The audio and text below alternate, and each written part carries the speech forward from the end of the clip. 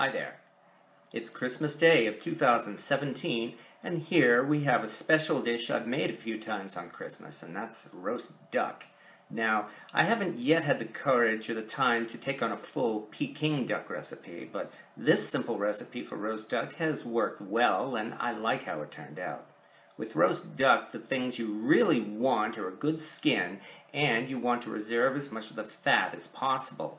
Duck produces far more fat and grease than other poultry, and this duck fat is pure gold when it comes to cooking. And especially, you want to avoid that heavy, gamey taste that makes a lot of people shy away from roast duck. Well, much of the reason why that heavy taste happens is because the meat is overcooked. Duck is a game bird, not raised on farms like chicken or turkey, and so it has a lot more muscle and dark meat.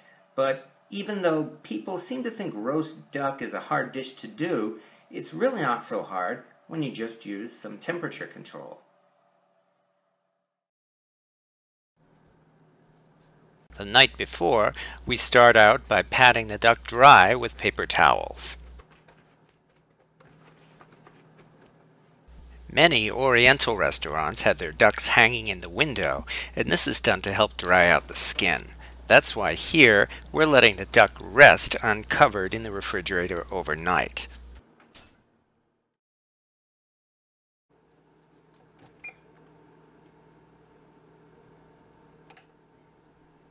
The next day, we prepare a glaze for the duck with only kosher salt, ground white pepper, and honey mixed together.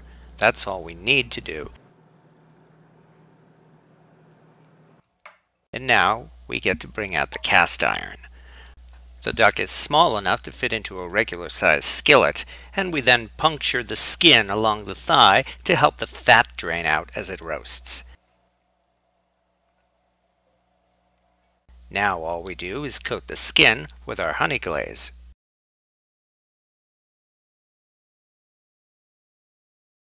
From there, we rub salt and pepper into the cavity. Most importantly, we insert a probe thermometer into the breast meat. And this happened to be my most awkward scene of placing the pan into the oven because the cord from the thermometer caught on the door. But now, all we had to do was wait for the temperature alarm.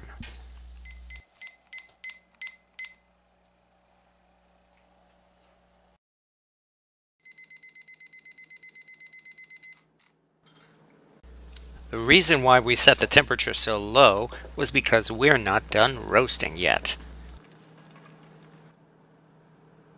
We let the duck rest and cover it with foil while we raise the oven temperature to 400 degrees. This will help get the skin nice and crisp. Meanwhile, we reserve the duck fat into a metal bowl. And back into the hot oven it goes.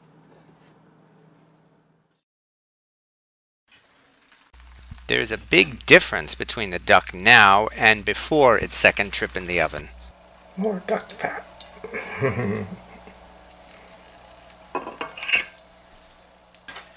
What's more, that short 20 minutes produced a lot more duck fat. Now we strain the precious duck fat and keep it in the refrigerator for future cooking.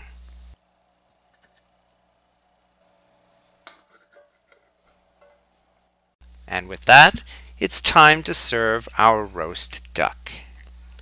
This duck is bursting with juices because we roasted it at a low temperature and didn't overcook it.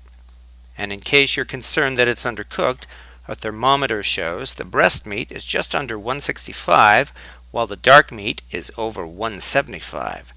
That's why a cast iron pan is the best poultry roasting pan in the world, because in only 2 hours we have our Christmas dinner of roast duck.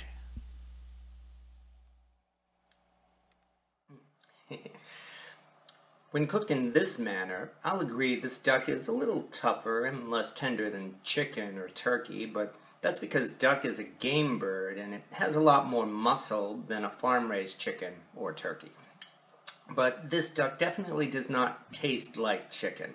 It has its own flavor, one that is quite enjoyable, and best of all, it does not have that gamey taste that we all dread.